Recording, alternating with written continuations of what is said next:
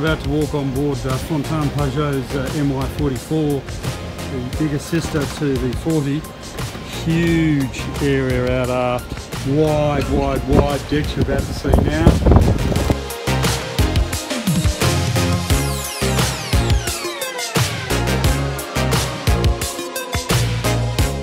Massive full height domestic fridge and a galley facing out aft with oven and so forth. Huge area internally, of course spanning the two hulls. Large dining, here set as the coffee table. There is dining upstairs as well. Owners of course down to port. Twin cabins off to starboard, and up forward is either storage or can be converted into a kid's snug with two bunks as well. It's a little bit smaller on the 40. Pilot station, lower of course, there is the upper. But let's go down into the starboard hull. Out aft is the VIP, again with a full head, also running athwartships and making the most of that great morning view. Full shower. So looking back into the main companionway for the 44, and we'll go into the forward stateroom. Can be converted into two singles of course, and then the head is the day head, which is directly off the companionway.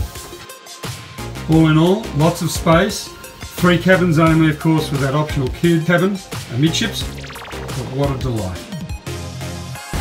We're in approximately 1 metre into about 30 knots out of the west-northwest, probably making something like 11 knots, give or take. Into the headwind it's probably come down a little bit, given that you do have a fair bit of windage with a power cat.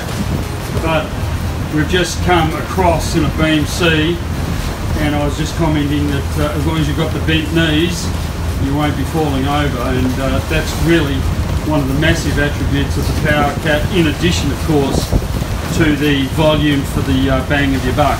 Clark and Shark, so that would make that Shark. And not much action on the harbour today. I would have thought anybody with a sports boat and a kite would be out here, but anyway, not to worry.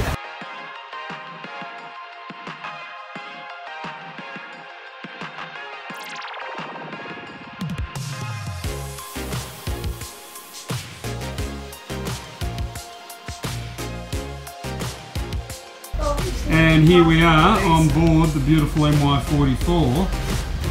Roof is open, and you can have your lunch without getting burnt, and then pop off the back for a swim. Sideways movement here. So on board this has got the IPS 400s, I think, off the top of my head. Correct, so just pushing sideways into the wind here, about 30 knots. Yeah. And then just going to build in the twist. Automatically just throws it in, but still moving sideways. Now the benefit of that, as you're going to see, is the reason I've done that is you've got Shark Island. Keep going with the bow coming around. Yeah. And shortly, there it is, the wake's starting to appear just over the back of Marcus's head.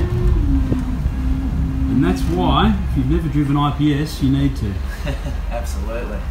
Off to port is the owner's hull. And with this vessel, the most important thing to remember is that's the only option you have, which really actually works out quite well for you when you think ultimately you don't need as many bunks as what you might normally suggest. Master stateroom runs the bed athwartships, and up forward is the most delightful of heads.